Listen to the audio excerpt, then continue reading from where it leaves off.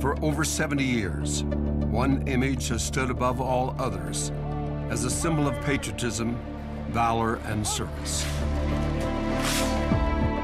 A World War II icon that represents the values of the U.S. Marine Corps. As a Marine, that image captures the fighting spirit and the willingness to overcome all obstacles in order to win. It has inspired books and movies. The flag raising is immortalized in one of our most revered war memorials. But now a new investigation suggests that the official record is wrong, and the picture conceals an extraordinary case of mistaken identity. How can this be that history could be wrong and there could be a mystery flag raiser somewhere? It's taken a number of remarkable people from many different backgrounds to unravel this 70-year-old mistake. To prove that one brave man has been completely ignored by history. An unsung hero whose place in this most celebrated image can now be revealed.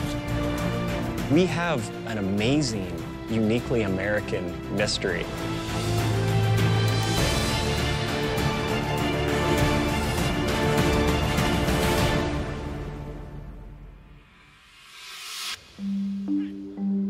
The investigation that would ultimately reveal the forgotten Marine unfolded over more than a decade. The first clues emerged in 2005, quite unexpectedly, during production of Clint Eastwood's feature film, Flags of Our Fathers, based on James Bradley's best-selling book. On Flags of Our Fathers, I was hired as the military technical advisor, and my job as an advisor is to work with the director, the art department, the prop master. We put together actual photographs from the battle so we can match the clothing, the helmets, the boots they're wearing. All this is researched. So we gave this to wardrobe and props. They can match the pictures exactly. The flag raising picture is the most iconic picture ever. Is one of the most reproduced images of all time. In a split second, it captured all the heroism of U.S. Marines as they fought together, struggled together, too often died together in a brutal war of attrition. In 1945, racing toward Japan, Marines hit the beaches of Iwo Jima. They confronted an enemy that would fight to the death.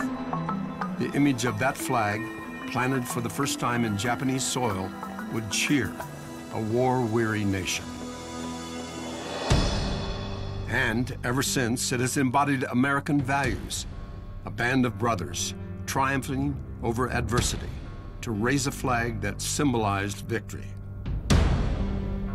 No wonder the 6 servicemen identified in that photograph have long been hailed as heroes. Ira Hayes, Franklin Sousley, Mike Strank, Rene Gagnon, John Bradley, and Harlan Block. The book and movie, Flags of Our Fathers, focuses on the man who became most famous, Hospital Corpsman John Bradley. He wasn't a Marine, but a medic in the Navy. Bradley's equipment came up one day. We weren't even filming yet. The prop master came up to me and says, "Hey, what is Bradley wearing?" We know what a corpsman wore, so we're checking it out. We start looking at the iconic picture of the flag raising and go, wait a minute, that's not what Bradley's wearing. And I'm going, holy mackerel. You're looking at these photographs and you're wondering what's going on. And you're going, something doesn't match. James Deaver was confronting 60 years of established wisdom. In 2005, I was a student at the Marine Corps Command and Staff College, and Deaver called me, and he had been working on Flags of Our Fathers, and he said, you know, I found something interesting. And I told him what we found out, I didn't really think that was possible. I mean, we knew who the flag raisers are. Even though I thought that there was a logical explanation, for more than 10 years, I really couldn't let this idea go. For Marines like Morgan and Deaver, the image's power comes not just from what it shows, but from when it was taken, during one of the bloodiest fights in the Corps' history.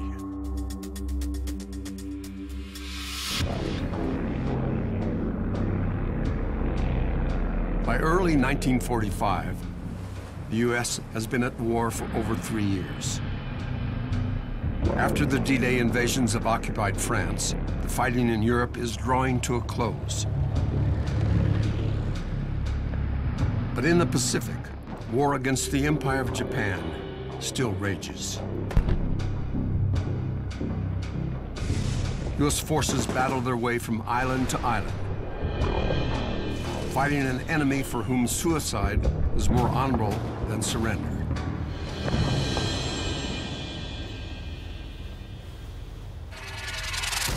But to launch an attack on the Japanese heartland itself, they must first conquer a speck of land called Iwo Jima. The island is barren and isolated.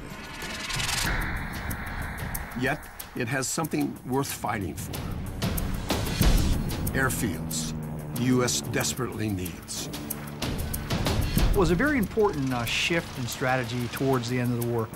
This required the Marines to seize advanced air bases for the air forces that are going to be bombing Japan. It was what the Japanese considered their home terrain. But it's a midway point between the Marianas Islands, where the B-29 superfortresses are launching from, and the Japanese home islands. The Japanese defenders are dug deep into the volcanic rock in a series of bunkers and connecting tunnels.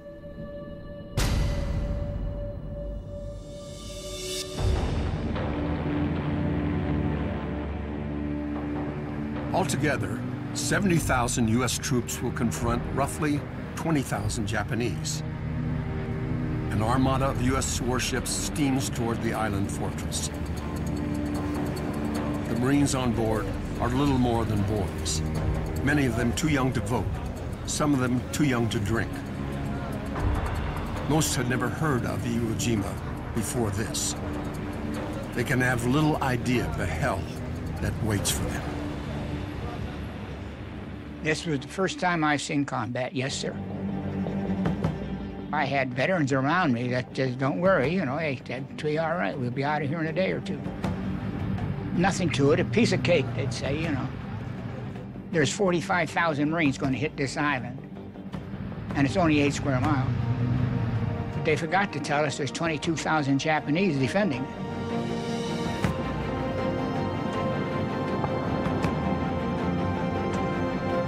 February 19th, D-Day. Landing craft and amphibious tanks ferry Marines toward the beaches.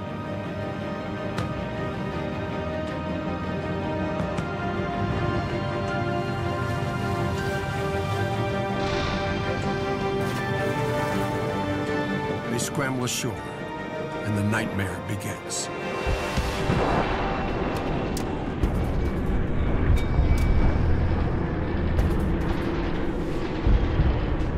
When we hit the beach, it was a slaughter. The boat next to us had a direct hit from the mountain. It probably killed about 30 of the men in it. That kind of put the fear of God in you right there, you know. So then you see them falling like flies trying to get onto the beach.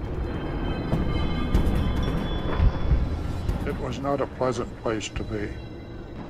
Japanese were in tunnels and caves. You had to be very lucky to even see them. You were always exposed.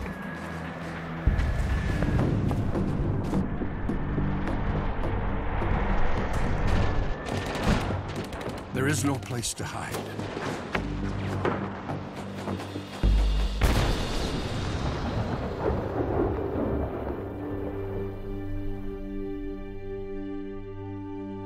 The casualties are appalling.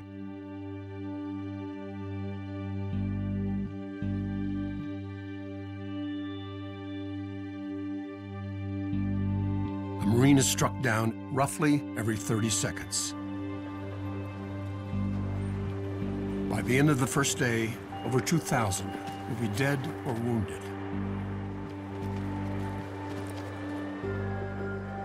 It was violent, it was casualty intense, and death came from all directions. Much of the hail of lead and steel comes from the island's high ground, a dormant volcano named Mount Suribachi.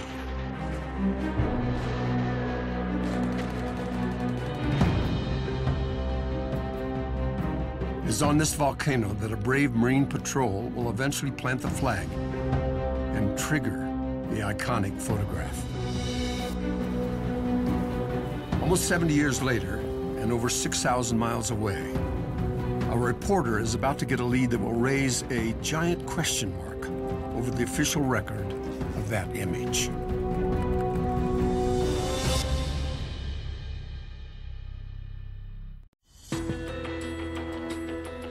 Ever since World War II, the names of the servicemen in the famous Iwo Jima flag raising had been established.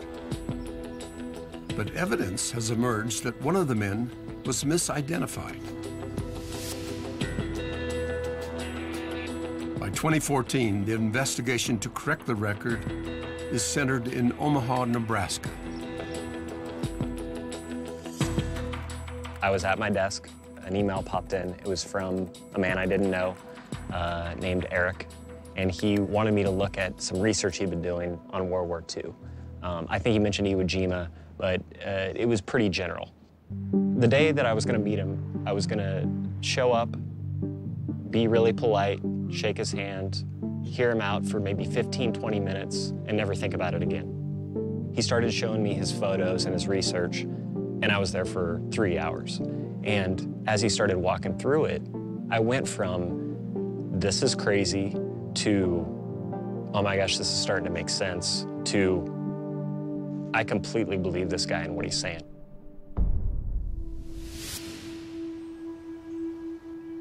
The man that Hansen met with was amateur military historian Eric Crelly. My real true passion is military history, collecting, just studying World War II, Korea, the Vietnam War. My uncle, Robert Wayne Lauritsen, who was with the 13th Marine Artillery Regiment, was in the 5th Marine Division. He landed on Iwo Jima on D-Day, February 19th, 1945. In 2012, I started a website called 5thmarinedivision.com to start recognizing what the members of the 5th Marine Division did in World War II. And over the years, it became more of a situation where people were contacting me and sending in information. In late 2013, Crelly is contacted through his website by a man in Ireland. Stephen Foley has no connection whatsoever to the U.S. Marine Corps, yet he shares Crelly's fascination with Iwo Jima. And like the flags of our father's technical advisor, he had questions about the clothing and equipment worn by the most famous flag raiser, Medic John Bradley. As I conversed with him going forward, I became very aware that, yeah, this guy knows what he's talking about. Crelly was now drawn into the investigation. Over the next several months, once me and Mr. Foley had spoken about this, we pored over photos every night. The key to solving the puzzle was to scour other images that might hold clues to the identities of the flag raisers. It's important to note that the famous photo was not the only one taken on Suribachi that day. There were a lot of photos taken of many of the main participants. These pictures were all taken within a few hours. And as Crelly examined them, he began to ask himself the central question. Why did the man in the famous picture, who was supposedly Corpsman John Bradley, actually look nothing like him? If we look at photos of John Bradley taken at this time, he does not have on a soft cap underneath his helmet. The figure in the photo is wearing a cap under his helmet, its peak clearly visible.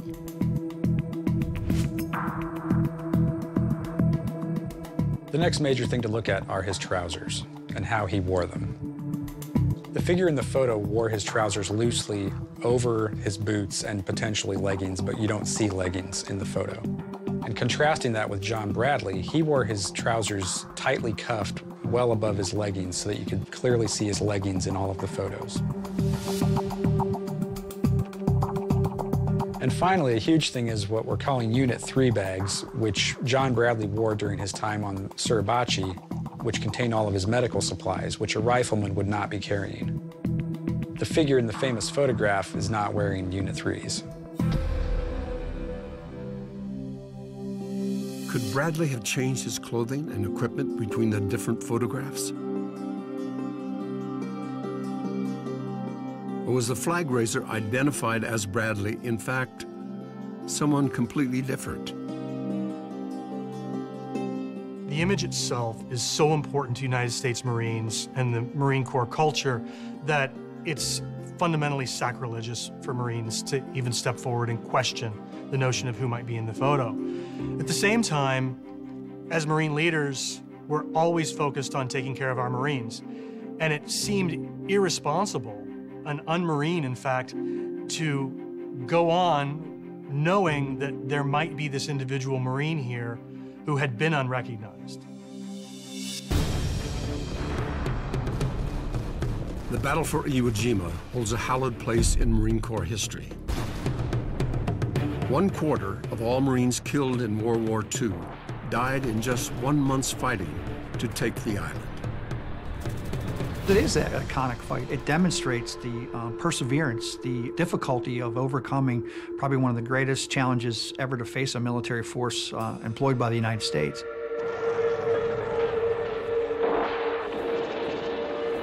And the savage combat was captured on film, up close. Riding in with the Marines were men shooting not guns, but pictures.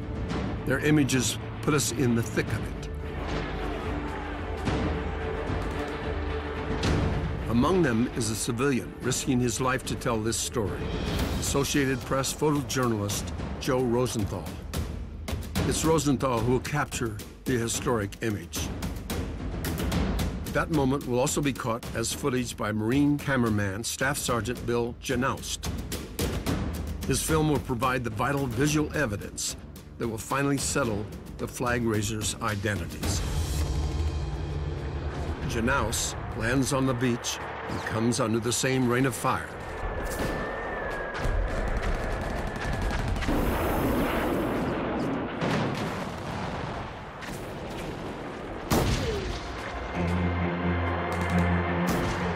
Day 5 of the battle. Many thousands of Marines have fallen. To stop the slaughter, they must take the high ground, Mount Suribachi. 40 men from Easy Company are ordered on what seems like a suicide mission to the top of the volcano. Among them, Navy Corpsman John Bradley. They take an American flag to raise if they get to the top. Any moment, they expect to come under a rain of fire. But incredibly, they make it to the summit and raise the flag. It is the first time the Stars and Stripes fly over Japanese soil. Everybody's jubilant down there. Boy, we took this mountain. Everybody was happy and rejoiced. We're all having fun, clapping each other on the back. And we thought, well, the war's over. Our flag's on their land. How can they fight anymore, But the fight is not over. And this is not the flag that will become an immortal part of our nation's history. The effect of the flag is so powerful, the brass wants it replaced by a bigger one that can be seen from further away. Marine runner Rene Gagnon hurries up the mountain with a bigger flag. Corpsman Bradley is still on the peak with the first patrol. Also climbing Suribachi are photographer Joe Rosenthal and cameraman Bill Janoust. At the top, the flag that cheered the U.S. forces. And then, almost before the cameramen are ready, the second flag goes up.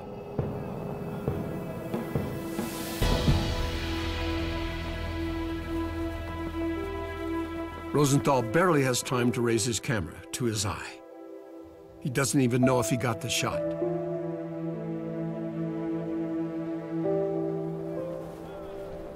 Suribachi may have been secured, but the brutal fighting to take the rest of the island rages on.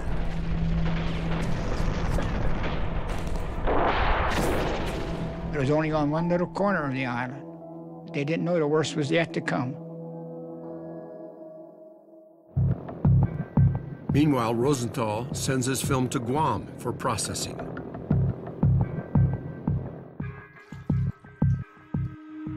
The image that emerges is extraordinary.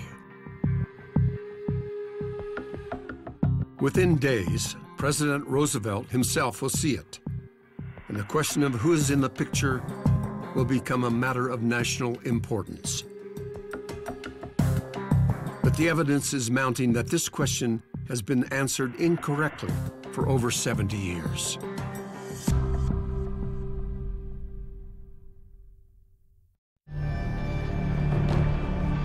In the midst of the brutal battle for Iwo Jima, the photograph captured a historic instant, one that embodied the heroism of U.S. Marines in World War II. Now amateur historian Eric Crelly has turned that image into a puzzle. He's found evidence suggesting the famous flag raiser identified as Navy medic John Bradley is actually someone completely different. We knew that Eric Crelly had a very sound theory, but his approach lacked scientific rigor. If we were going to make a strong case, the case we knew we would have to build, the evidence needed to be examined scientifically. They turned to Michael Plaxton, who works as an expert witness in criminal cases. His job is to scour crime scene imagery, seeking evidence that will stand up in court. Plaxton starts by looking for what sets John Bradley apart. Unlike the others, he wasn't a Marine. He was a Navy corpsman. His primary role was not as a warrior, but as a medic, tending to his wounded comrades. John Bradley was unique among all those men because he was a corpsman. He was unique in the equipment he carried, and he was unique in the duties that he performed, of course. This is a picture of John Bradley on the day of the flag raising. This is actually taken at the first flag raising, and if we look at him, he's dressed in what we would expect a corpsman to be wearing in the field. We see here is Unit 3. Here's his canteen, his K-bar, and his standard issue first aid kit. The other thing we want to look at is his pant legs, which are cuffed. And if you look at them, you can see they're very firmly cuffed. This is not loosely rolled. That's a tight cuff, and they're very high above his shoes. The person that was identified as John Bradley, his dress is very, very different from what we see on John Bradley earlier in the day. He's carrying wire cutters, he's wearing a cartridge belt. So these are things that you wouldn't expect to see any corpsman, including John Bradley, to be wearing.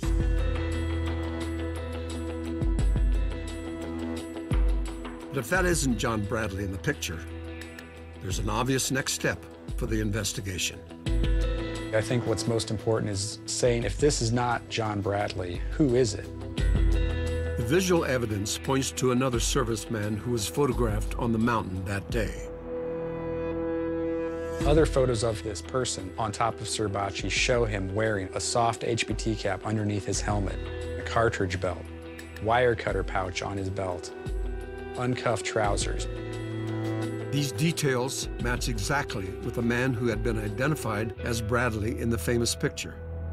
But was Crelly right? For Plaxton, the key to confirming the ID was the footage shot by Marine cameraman Bill Janoust. My next step was to follow the film frame by frame. And if we follow it through, we do end up in a position of these three men at the flagpole. This frame matches precisely the second photograph Joe Rosenthal took that day, one that actually shows the man's face. The face not of John Bradley, but of a rifleman in the Easy Company, Private First Class Franklin Sousley.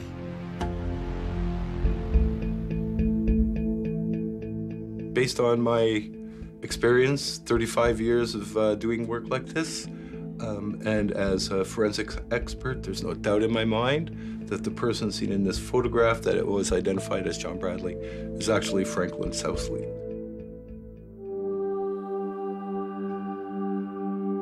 Sousley was only 19 years old when he hit the beach on Iwo Jima. He came from Kentucky.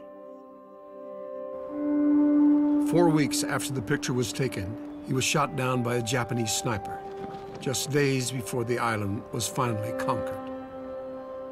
By the time John Bradley first sees the picture, he's in the hospital, recovering from wounds he'd sustained in action on Iwo Jima. For his service, he would later be awarded the Navy Cross, the nation's second highest decoration for valor. Shown a blurred newspaper copy, he couldn't pick himself out, but he's told he's in the photo. I can imagine the circumstances by which he would be confused. He's told he's in the photo, but he's in a place that may or may not make sense to him. I would have to think that he felt somewhat trapped. Bradley, I honestly believe, misunderstood what photograph because he was up there. He did put the first flag up, and he says it was the proudest moment of his life. But the identification of Sousley in the place of Bradley doesn't solve the puzzle of the iconic photograph. Because Franklin Sousley is already in the picture. He'd been ID'd as the man in number 2 spot. Incorrectly, it now turns out. If this is not Franklin Sousley in this position, there's a giant mystery as to who this final character is in this flag-raising photograph. If Sousley takes Bradley's place, who is the unknown Marine? His clothing and equipment mean it can't be Bradley. So who is the man whose role in one of our country's most iconic images has never been acknowledged?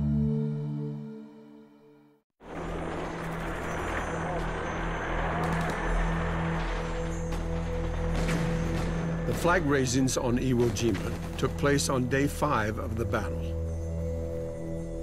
I remember casualties, every day, casualties, and very little progress. It took us 36 days to get from one end of a 5-mile island to the other, losing 3/4 of your men.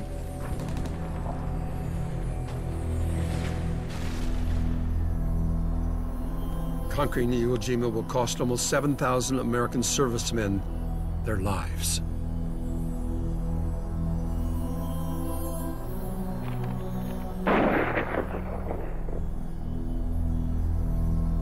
Another 20,000 are wounded.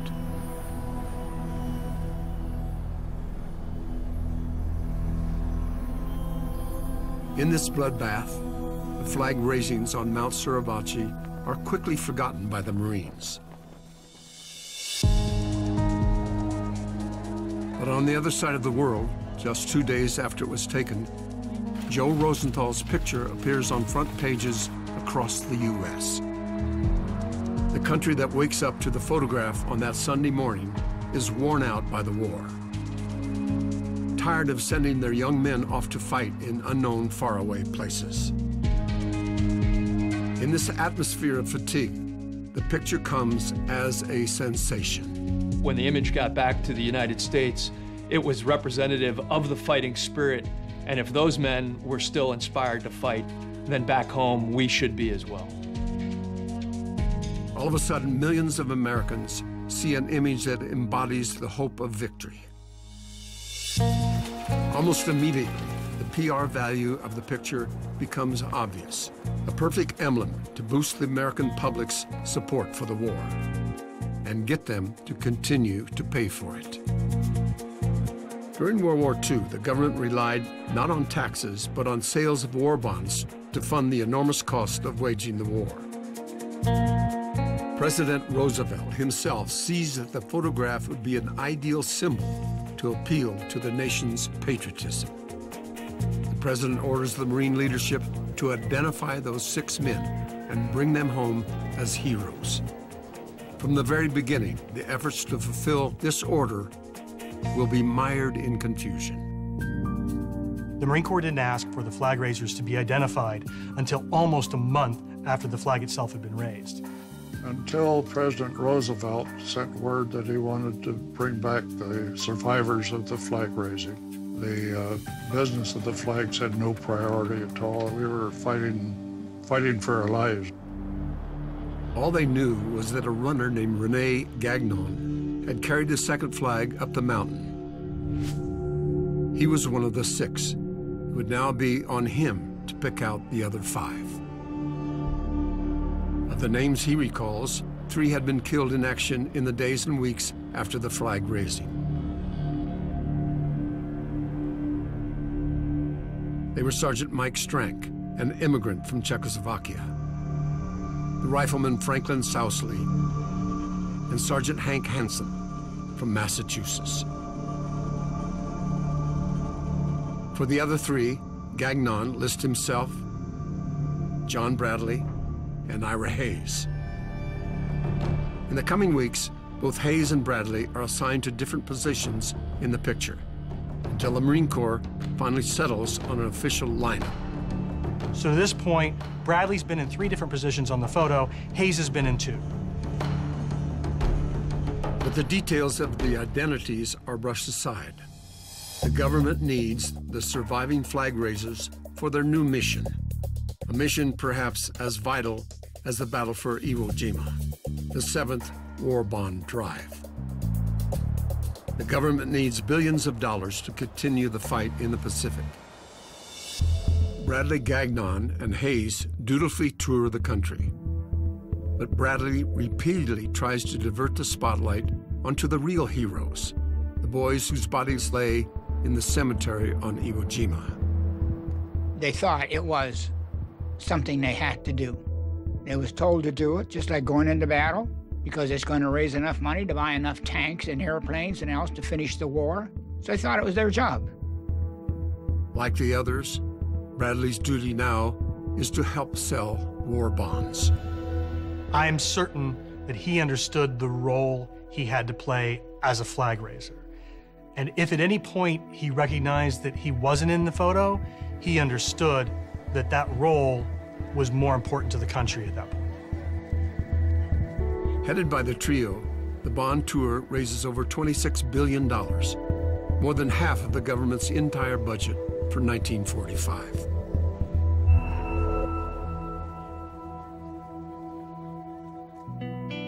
All this time, Ira Hayes was convinced there was a mistake in the flag raisers' identities. In late 1946, he convinces the Marine Corps to investigate the identity of the Marine at the base of the flagpole.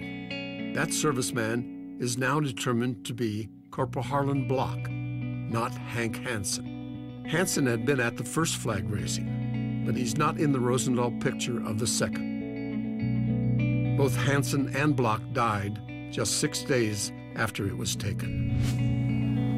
Gagnon and Bradley had been sure Hansen was one of the flag raisers, showing how easy it was to be confused.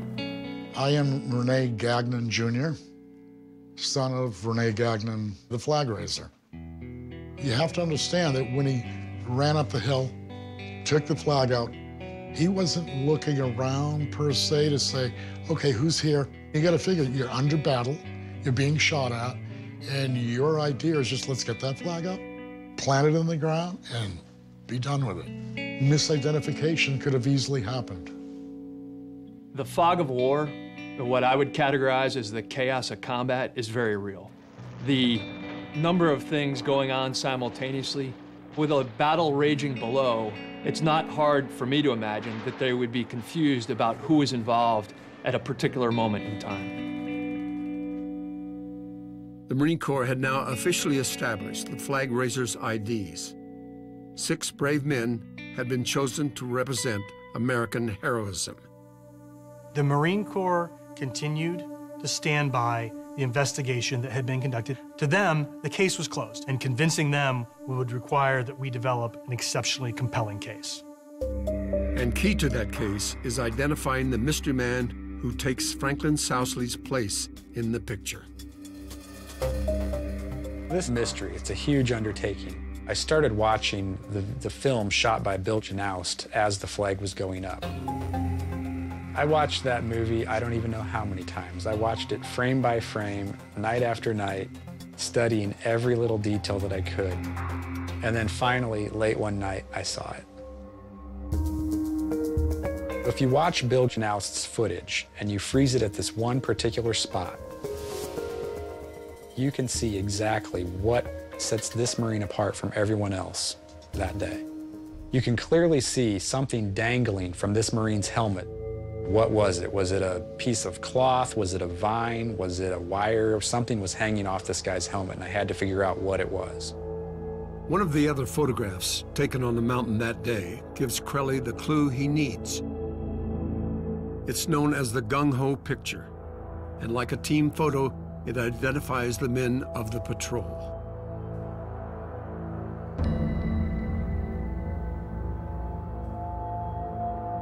There was one Marine that stood out because he appeared to have a large, dark scar across the front of his face. Turns out it was a shadow because there was a strap hanging from his helmet and causing a shadow to cast across his face. An analyst, Michael Plaxton, spots something else that singles this man out. A forensic clue that will confirm his identity beyond a reasonable doubt. While I was examining the footage, I noticed that the mystery man had some trouble with his weapon. He kept having to shrug his shoulder to keep it up there. It looks in a rather uncomfortable position, and it's hanging much lower than the other men's rifles here and here. What is going on is that this person's rifle isn't slung correctly. This part of the strap, the sling for the rifle, should actually be much farther back on the stock, and that allows it to hang more comfortably and snugly. His is hanging from a different spot on the barrel, something called a stacking swivel. Janoust's footage provides the final piece of the puzzle that will reveal the identity of the mystery Marine. By linking the man whose rifle was slung incorrectly to the gung-ho photograph, the one picture that identifies the Easy Company Marines. The film shows the men lined up for Rosenthal's photo. This is the man with the shadow cast by his helmet strap. 3 seconds later, he raises his rifle and reveals that his sling is attached in the wrong place. We know the name of that man in the gung-ho photograph. The man with a hanging helmet strap and misslung rifle.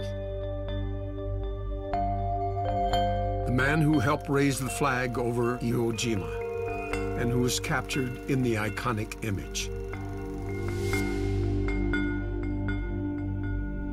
He is an Easy Company mortarman, private first class, and his name is Harold Henry Schultz.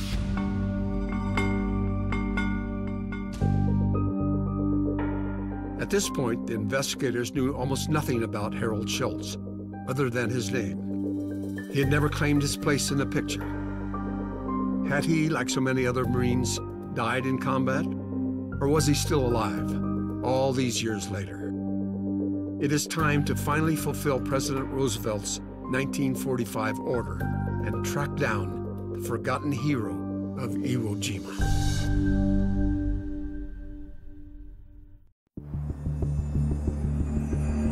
The investigators have identified the unknown flag raiser of Iwo Jima, a 19-year-old Marine from Michigan named Harold Schultz. I remember Harold Schultz. I'd describe him as a regular Marine. He didn't shy from nothing. He was a great guy, got along with everybody. We talked occasionally, just talk about home all the time. That's about all there was to talk about there. Who you left behind. Census records show he grew up in Detroit. He enlisted there in late 1943, a month shy of his 18th birthday. He could not have known that he would end up in a defining moment of history, and in that instant, embody all Marines. What Schultz did is what we'd expect of any Marine, is he saw his fellow Marines struggling. He stepped in, he lent a hand, and then he stepped away. Schultz survived the Battle of Iwo Jima, but he was wounded in action and awarded a Purple Heart. Because he was never named as a flag raiser, he then disappeared from history. Those who had been named returned to civilian life after the war. Gagnon and Bradley each married and raised families. Ira Hayes was less fortunate. He struggled with alcoholism for the rest of his life. Just 10 years after the battle, he died, alone one night on the Gila River Reservation in Arizona. Like the others, when the war was over, Harold Schultz took off his uniform and became a civilian again. No pictures have been found of him after the war, but we have glimpses of his life. He chose not to settle back in Michigan, but to start anew in California. He took a job with the Postal Service working the swing shift in LA's Chinatown. In the early 1970s, Schultz formed a friendship with his next-door neighbor, Rita Reyes, and her 19-year-old daughter, Desireen. He would have dinner with them for nearly 18 years before he and Rita decided to marry. His stepdaughter was interested in the war, though she says Schultz rarely spoke about it. But once over dinner, he surprised her by saying he was one of the flag raisers. Then he added that he wasn't a hero, he was a Marine, and changed the conversation. After his death, she went through his belongings. Among them was a copy of the gung-ho photo, signed by photographer John Rosenthal. And on the back, final confirmation that Harold Schultz was the mystery flag raiser. He had handwritten the names of the Easy Company Marines, identifying himself as the man with the shadow, the man who Crowley and Plaxton's research proves was part of the iconic moment.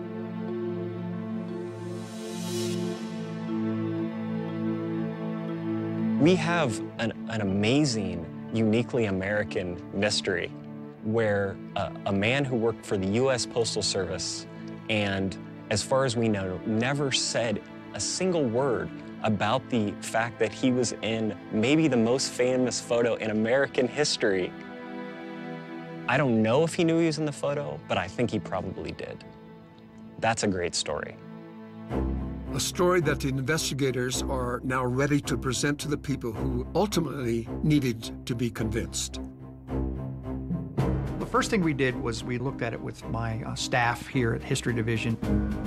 I recommended to form a board because this is a pretty significant change to the narrative. We wanted to make sure that we didn't make another mistake. The board takes its recommendations to the Commandant of the Marine Corps, General Robert Neller.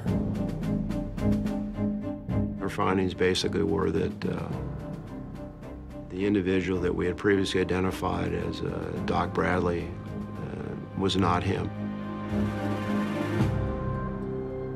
There is, in my mind, and I believe in the mind of the board, a very high probability the individual raising that flag was a Marine named Harold Schultz. Harold Schultz can now finally be remembered. More than 20 years after his death in 1995, and more than 70 years after the battle. As a flag raiser, but more importantly, as a Marine, who fought for his country in one of its most historic battles. group of outsiders, including a war buff from Omaha, had overturned the official record and corrected a 70-year-old mistake. That makes me really happy that he would get that credit. Yeah, that's pretty cool. That changes history. As Marines, our history is important to us. Clarifying that history remains important as well. But what's most significant about this image is, and is emblematic of the more than 70,000 who served on that island as part of a team that sacrificed in the name of victory. For the historical record, we need to get it right. But it doesn't change how we view the flag raising. It's what they did and what they represented that remains the most important thing.